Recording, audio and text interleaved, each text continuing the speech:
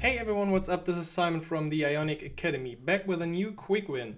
So this time we will use a cool plugin which is called Ionic Image Loader, and this component takes care of loading images in a background thread and caching them. So this comes really handy if you want to display images from an API or any external source. And therefore, let's go ahead and first of all install the Ionic Image Loader. At the time of writing this, I had to use the 4.2.1 version because the latest version had issues with the new WK web view on iOS. So perhaps you can also try a later version if you watch this video at a later time. Then we need to install the Ionic native according packages for both file and file transfer. So file transfer is still used in the version 4 of the plugin, therefore we have to add it. And also the according Cordova plugins, as the image loader component uses those native Cordova plugins under the hood to make the request and download the files. So once the first plugin is added, okay, there it is. Add the second one for the file, so Cordova plugin file transfer and Cordova plugin file. Also, of course, if we use those Cordova plugins, we will not be able to test the behavior of the image loader in the browser, but still I will bring it up so we can see if we added any issues to our app. But in the end, we have to run the app on our device to test the full functionality. Okay, so if you have installed all the packages, go to your app module and first of all import the HTTP client module from @Angular common HTTP and add the client module to your imports. And also we need to import the Ionic Image Loader from Ionic Image Loader. Surprise, surprise. So add this to your imports as well, and then say for root on the image loader plugin so it will be initialized for our app. Okay, that's all for this integration part.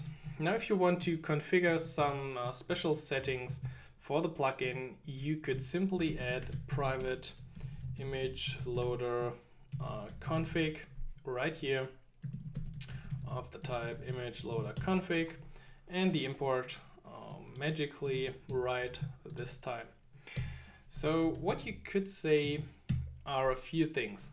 So you can specify the background behavior, the directory, how many images should be loaded at the same time. You could set a max cache size, height. There are quite a few options, so just let's try a few. So we will enable the debug mode to get some more information what the plugin is doing. Then we say enable fallback as placeholder true. So this means normally there's a spinner on the loading image, but if we do it like this, we can set a fallback URL simply to our assets folder. So assets images logo, which would be the Ionic logo. And we will see this very briefly inside our app. Finally, perhaps set maximum cache age.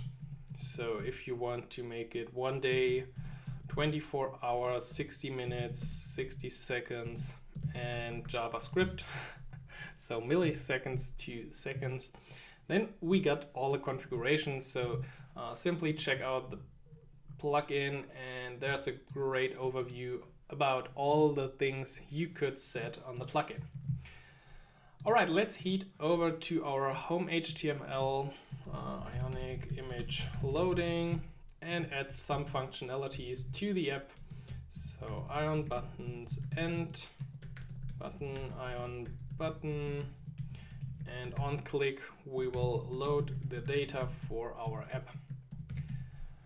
Inside the ion content, let's add a refresher, but I always spell it wrong. So simply pull to refresh, which will clear out our cache. So of course this is also included with a component.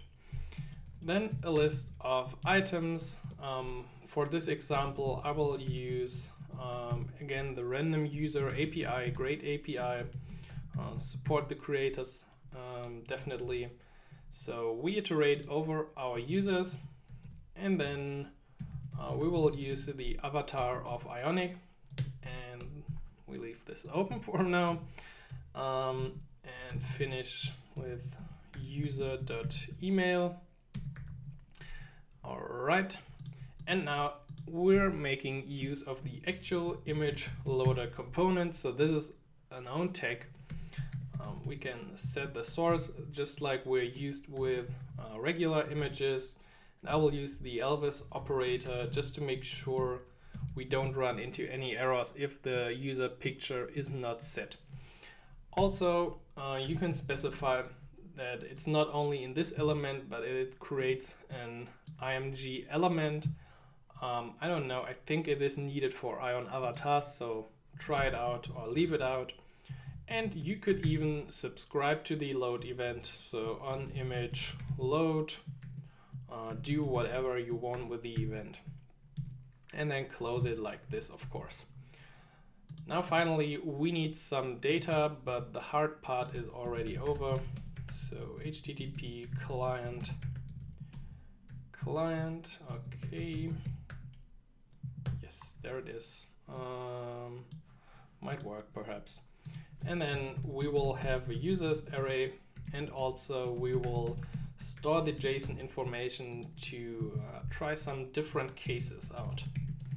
So our load data function will check if we already got JSON data, and if we don't, we use our HTTP client to make a GET request to the random user API. This will give us 100 results, which look like this more or less. And there's the result array, which we need the data from. So subscribe result, and then set our users to res at the key result. And also I will save this JSON response for later, because if we make this request again, we will get back different data, and I don't want that. So in the else case, we will set our users to an empty array. So if we reload more or less the data, we fake this a bit. We set a little timeout, and once the timeout is finished, let's say 1 second, we then set our users again to the data. And we will see how this behavior looks on the browser, and how this looks with the plugin installed on a device. So now we still got the clear cache event from the refresher. So in that case, we need to add private image loader, import looks good. And then simply say image loader clear cache, and that's it. Your cache will be cleared. Set the refresher to complete if you use it. And finally, we added the on image load event as well. So if you want to make any specific action here, we don't do it. I will just log out image ready. All right, so let's see this inside the browser.